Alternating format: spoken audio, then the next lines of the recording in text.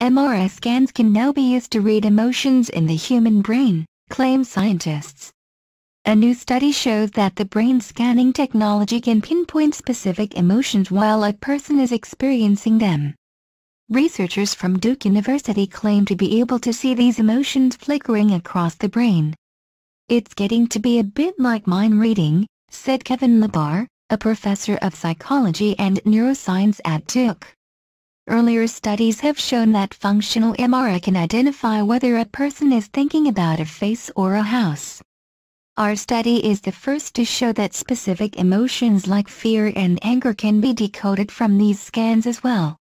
The researchers applied new statistics to existing scans of brain activity in order to pinpoint different emotions as networks of activity across areas of the conscious and unconscious brain.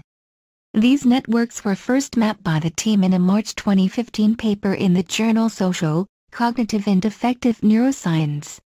The researchers identified 7 different patterns of brain activity reflecting contentment, amusement, surprise, fear, anger, sadness and neutrality. To build these emotion maps, the team used an MRI scanner to monitor the brains of 32 participants while they were exposed to 2 music clips and 2 film clips.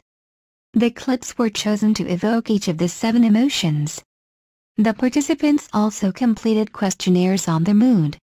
A machine learning algorithm was then presented with the data and tasked with finding a pattern then related to each emotional stimulus. Having learned what each of the 7 emotional states ought to look like, the algorithm was then given the scans of the rest of the group and asked to identify their emotional states without knowing which emotion prompt they received. The new study, published in the journal PLOS Biology, followed up on this by scanning 21 participants who were not offered any kind of stimuli but were told to let their minds wander. Every 30 seconds, they responded to a questionnaire about their current emotional state. Data for the whole brain was collected every 2 seconds and each of these individual scans was compared to the 7 emotion patterns.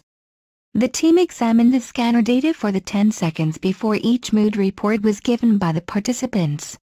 It found that the algorithm accurately predicted the moods that the subjects said they were experiencing. What's more, each subject showed significant signals of anxiety at the beginning of each test when they entered the confined, noisy MRI scanner for the first time. "That's what you'd expect to see for most people when they first enter the machine," said Professor Labar. In a second group of 499 subjects being scanned for the Duke neurogenetic study, the researchers had them rest in the scanner for nearly 9 minutes, and then asked them how depressed and anxious they felt after the scanning session. "We found that the cumulative presence of our sad emotion map, summed over time, predicted their depression scores, and the cumulative presence of our fear emotion map predicted their anxiety scores," Professor Labar said. The larger group was also tested for personality measures of depression, anxiety, and angry hostility. Again, the maps for depression and anxiety closely mirrored these measures.